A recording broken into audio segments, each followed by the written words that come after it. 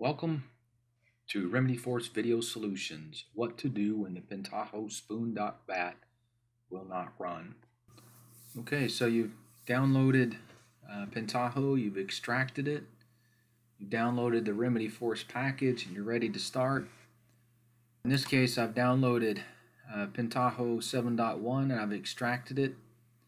And the spoon.bat is located in the data integration folder of the extracted files.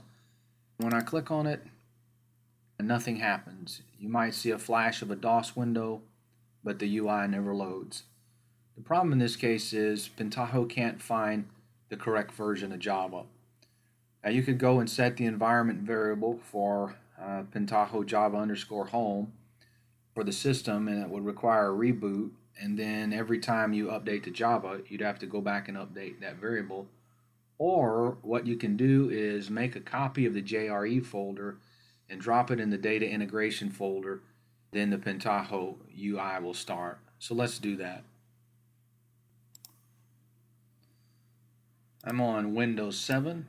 So in this case, my JRE folder is located in C program files Java. And then you see on this particular computer, I've had multiple versions of Java installed. This one is actually not the correct version. Here's the JRE folder. So what we'll do is we'll copy this JRE folder, copy, and then we'll paste it into the data integration folder.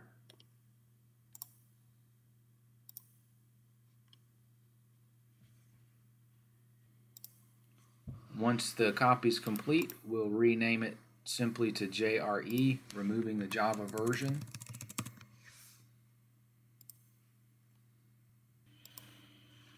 And then you run the spoon.bat.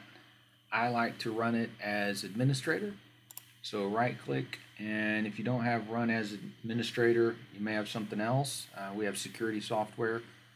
So we run as administrator is run elevated with defend point. So click that. And in a few seconds, it may take up to a minute depending on your system, the Pentaho UI will launch.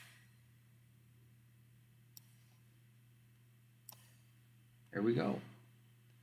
This concludes what to do when the Pentaho spoon.bat will not run.